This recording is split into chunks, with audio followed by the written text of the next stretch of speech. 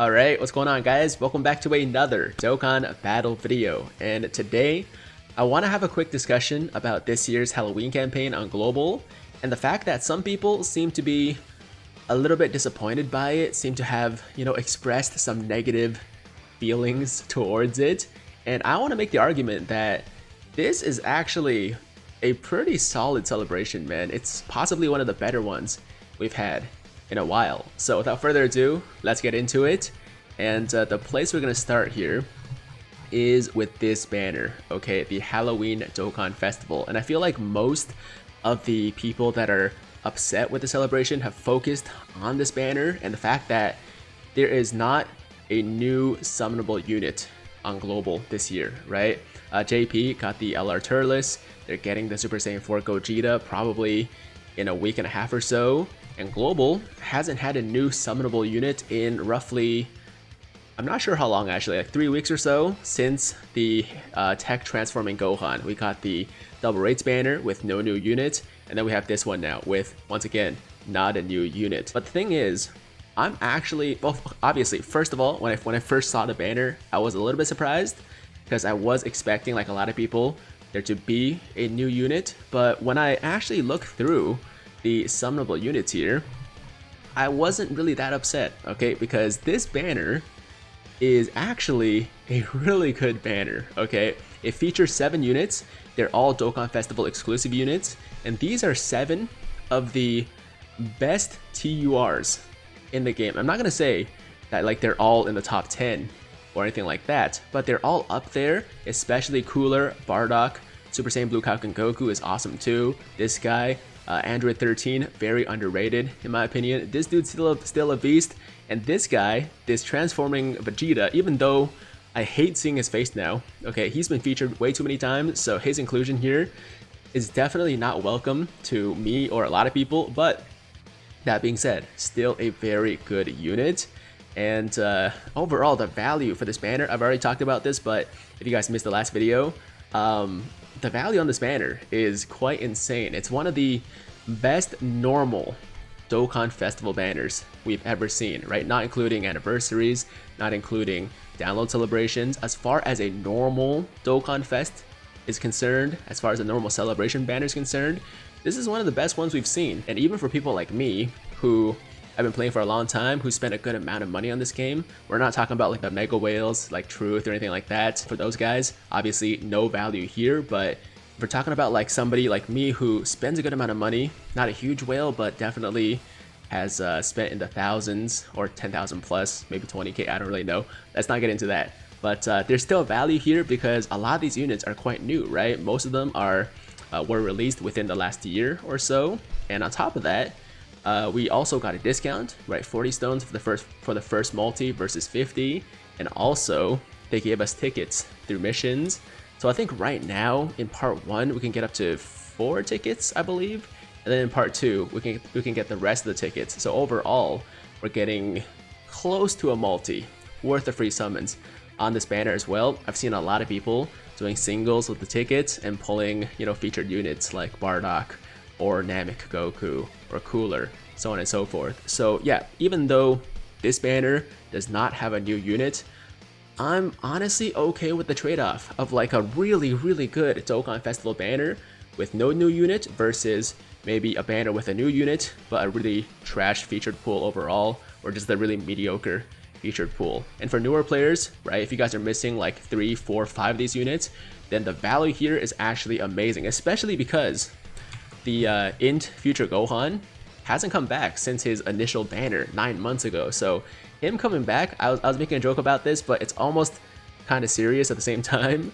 Him coming back is almost like a new unit because many people didn't really seriously summon for him the first time around. Most people I knew didn't have him, so that's also a thing. But yeah guys, I just think the whole no new unit thing is a little bit overblown.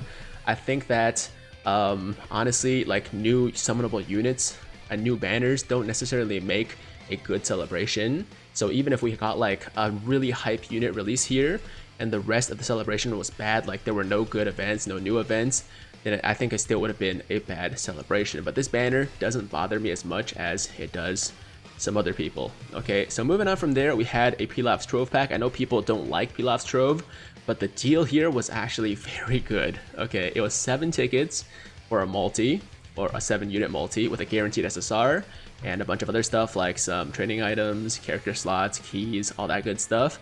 And it was like $6, $7 US. For me, it was like $10 because I live in Canada. Our exchange rate sucks, but still, I bought that. I felt really good about it because I was just like, this is a great deal. If you're gonna spend money on stones anyways, then they actually made this one very reasonably priced, so I did not mind that either. And then we have the Elder Kai banner. Okay, so new story event. Just like the last couple of years, we got a new free-to-play Halloween unit.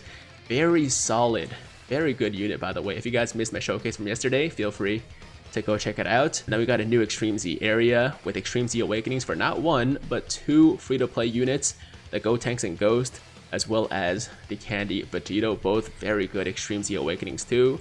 And the grind actually takes a while because you got to get the extra copies for the Ghost Tanks and the Vegito, and then you got to build your team. And then there's actually a bit of a challenge with the stages too. It's not too bad, not too hard, but a little bit of a challenge. So, you know, for some people that might take a while to figure out too. And yeah, good event, I think. Look, I know people don't like Extreme Z areas, but I think at this point, we gotta accept that there's gonna be a thing. Like, I seriously believe that if we didn't have Extreme Z areas as a mode, then we would see a lot less Extreme Z Awakenings for free-to-play units. So yeah, I'm okay with them. I know there's a lot of mixed opinions, but 2 EZAs nonetheless, really solid. And then we have some Dokkan events coming back, of course, for the featured units on the banner. And then all of the Halloween/April Fool's story events with their respective free-to-play units coming back for the celebration for anybody that missed them the first time around. Now you can farm the, you know, Retro Goku and Vegeta, the Ghost Tanks, the Candy Vegito, and the Kid Saiyaman from last year, as well as the April Fool's Bulma. And then we got ×2 EXP for quest stages. Not the best, honestly, but it is something. It'll still allow people who are very low in rank, like you're like rank 100 or something like that, you can still rank up pretty fast with double rank EXP. And then we have, finally, a new Extreme Z battle for the first time since the Int Future Trunks, which was, I think, in June? Maybe July. I don't know. It's been many months. That's all I know. So, Super 17, and dude, he is so freaking amazing. I can't wait for this, and I'm so glad actually we got him before the Super Saiyan 3 Broly, because as good as Super Saiyan 3 Broly is, and I do want the EZA eventually, I was looking forward to this so much more. And if you guys want a breakdown of the Extreme Z battle event as well as the details for him, feel free to check out the video I made earlier today breaking that all down. Okay, and also 5 more story events coming back for the 28th, basically part 2 of this celebration. We got the Universe Survival Saga finale event, we got the Giru story event, and I think this is actually the first time it's come back since the initial release. So if you guys missed him the first time around, then this is your chance to get him done. And then we got the Androids story event, and then 2 Cell Saga story events. And then we have the Genius Bulma prep, which leads us into our next World Tournament, the 34th Global World Tournament, starting on the 29th. And we're going to be getting the BoJack movie Trunks as the rank/mission reward. And then for the new local reward, we got the LR Demon King Piccolo for the first time ever.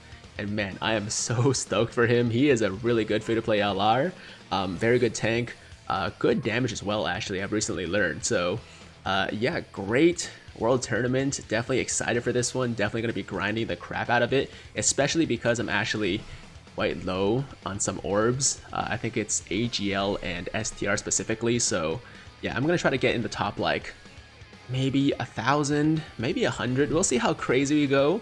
But I definitely need some orbs. So yeah, super excited for this one too. For the first time in a while, excited for a World Tournament. And you know, your standard World Tournament stuff. And a couple of these story events from Dragon Ball coming back too. So that is overall the celebration. And like I said in the beginning of this video, we actually have quite a few new things, man. Like quite a few good events. 2 big ones, of course, World Tournament, as well as the Extreme Z battle for Super 17, but then we got a new Extreme Z area with 2 new EZAs, new story event for Halloween, and a really good Dokkan Festival banner, even though, once again, no new units, still a very good banner. Okay, so, only thing I would have wished is that we had some better Dragonstone sales, because they were pretty trash, just like they normally are. It was like 132 stone pack, 391, and that's it, but can't really expect too much there. And yeah, guys, I mean, let me know what you think in the comments. Okay, are you one of those people that, you know, are still upset because there's no new unit, or is there some other reason you're upset about the celebration? Or has this video maybe convinced some of you guys to actually, you know, see things a little bit differently? Because in my opinion, as I've always said, I don't think banners or units make a celebration. It's the event at the end of the day that make a celebration. And I think that this campaign has enough new stuff, has enough new events to actually, to me at least, be considered a very solid campaign. I'm not gonna say it's one of the best, I'm not gonna say that it's awesome, but it's pretty good in my opinion. Okay, so that is the video, guys. That's all I gotta say. Once again, I do want to hear your opinions. The whole point of these videos is to have a little discussion amongst ourselves. And yeah, that's gonna be it. Thank you guys once again for watching today's video. If you liked the video, then make sure to like the damn video, and if it's your first time watching me, first time to the channel, and you like what you see, then definitely hit that big red subscribe button to join the Tiger Squad now. And while you're at it, hit that notification bell too, so that YouTube knows you want to stay up to date with all my latest content. And that's it. I'm out of here. Until next time, hope you guys have a fantastic day. I'm Tiger with Tiger Uppercut Media, signing out.